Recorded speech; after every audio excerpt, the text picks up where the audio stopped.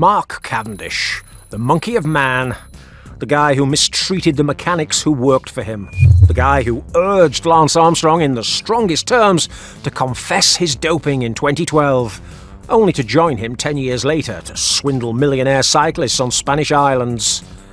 One of cycling's most ridiculous characters, still racing at the tender age of 39 to try to beat an absurd record of Tour de France stage wins by the doped Belgian dinosaur beloved by generations of cycling fans. To achieve this goal, the sprinter, who is a close friend of the doper George Hincapie, is preparing, in all places, in Greece, land of famous and infamous dirty athletes. He's there together with his trusted trainer, Vasilis Anastopoulos, the guy who was able to revive this shy, retiring farce man in Patrick Lefevere's stable, and who has now been signed by Alexander Vinokourov's Astana in order to grab some headlines and get someone with money to sponsor the worst team in the World Tour, since Michele Ferrari no longer prepares the Kazakh team's athletes. Now, fortunately for the doped 2012 Olympic champion, this year, in 2024, he has the sponsorship of Italian Trattoria, a company dedicated to the Giro d'Italia champion in waiting's favourite delicacies. Dirty, greasy, mouth-watering pizzas that would make many of this humble channel's subscribers drool uncontrollably.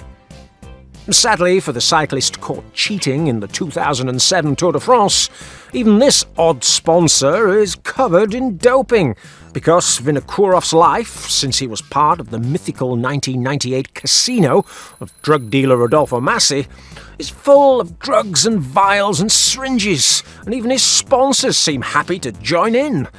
The last of them has been caught with mechanical doping, a hilarious story that you deserve to hear about, and explains an awful lot about who runs and shapes this sport. The junk food restaurant chain Italian Trattoria is run by a typical guy of Italian origin, an alpha male with plenty of money who thrives on a youthful appearance despite being older than a forest. We're talking about the so far unknown to the general public Giovan Battista Iera, a former amateur cyclist, 53 years old and with French nationality, despite his clear Italian origins, a man who has even participated in several films as an actor, and performed in films nominated for the prestigious César Awards. In other words, it's a guy who has plenty of money, who doesn't have to work because thousands of people already do it for him in a disreputable business, and a man whose hobby for the last 2 or 3 years has been able to get on a bicycle and crush other millionaires and playboys of his age to prove that he's the best on the planet. Just like that old man swindled by the white Kenyan who loves to wear his jerseys of World Championship wins that nobody's really interested in. Well, this yuppie had a dream, not only to prove that he was the best over 50 cyclist in the world, but also to break into the world of professional cycling.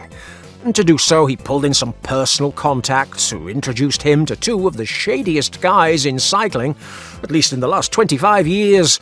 There was the aforementioned Mark Cavendish and Alexander Vinokourov. Joe Iera is one of those guys who doesn't care about the doping past of multiple cyclists, since he had no qualms boasting about having trained with mega-doper Oscar Sevilla during one of his boring afternoons as a millionaire. And of course then there was taking rides with Vino, boasting about the Kazakhs' great achievements, like that Vuelta a España that was conquered, or the Liège that was bought from the doped regent of hotels full of hypoxic chambers. Now, the Kazakh evidently is not an idiot, and when he saw that walking wad of French banknotes, he decided to leave a little space on the sleeves of the Astana team jersey, a space that could be occupied by his millionaire friend's chain of junk restaurants. Joe Iera had fulfilled one of his dreams. He finally entered the world of professional cycling. So why is his presence now soiling the already dirty blue jerseys of the Central Asian team? It wasn't enough for Joe Iera to ride with the British world champion on a bicycle as if they were lifelong friends. It wasn't enough for him to be a relatively successful businessman and a performer on a global level. He wanted more. He wanted to be applauded all over the world as a healthy guy, someone who contributed his money to cycling in a philanthropic way. And so for this, he participated in cycling master events, where the only interest was to earn money with the excuse of promoting healthy sport among people who were beginning to have cholesterol problems. Joey Era had won in multiple competitions, and he also had the support of Vino. And so he was preparing like never before for one of his main objectives of his campaign, the Route de l'Oise, a race held in the French département of Hauts-de-France. There, all the riders will be over 40 years old. Among 50-year-olds like him, there's a certain level of prestige.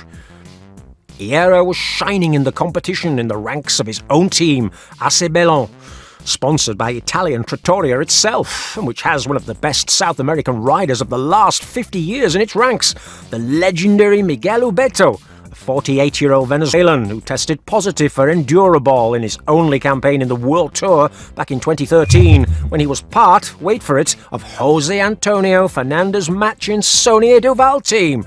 I wonder where they are now.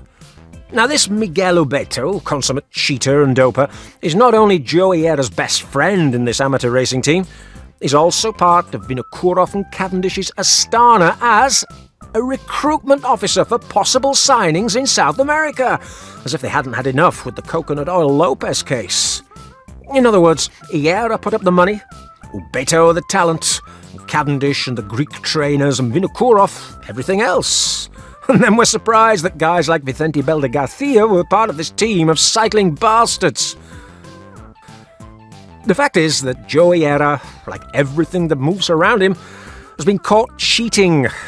But not just any old cheating, one related to a motor on a bicycle.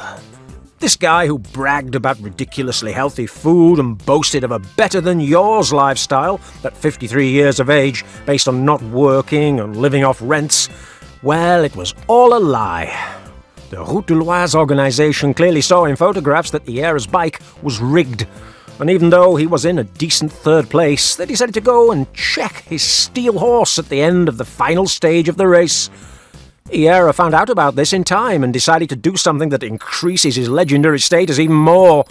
He decided to run away like a madman, maybe inspired by his movies as a third-rate actor, or maybe inspired by the young delivery boys who get on motorbikes with clear problems in the exhaust pipe, jumping red lights to deliver their disgusting pizzas in double-quick time. Joe got into his private van and pushed the throttle even harder than he did on his motorized bike, which they claim could have been a Van Rysel. And then he had the misfortune of running over the race director, Francis Lenormand, who pulled out in front of one of Vinokourov's motorized vehicles. Era continued to press the accelerator and dragged Monsieur Lenormand for 300 mètres, yes, 300 meters, injuring his knee and ankle. It seems unbelievable, but it happened. And in a race that nobody really cares about, whose economic prizes are ridiculous. Now, if this kind of thing can happen in these kinds of competitions, well, imagine what could happen in professional sport, where hundreds of millions of euros are involved. Will Mark Cavendish, who surely knew nothing about this, ask Era to confess in the strongest possible terms, just like he did with Lance? Will Vinokourov come out to criticize this dirty, doped man in a press conference? Will anybody in authority be demanding Giovanbattista's head on a plate? I think we all know the answer.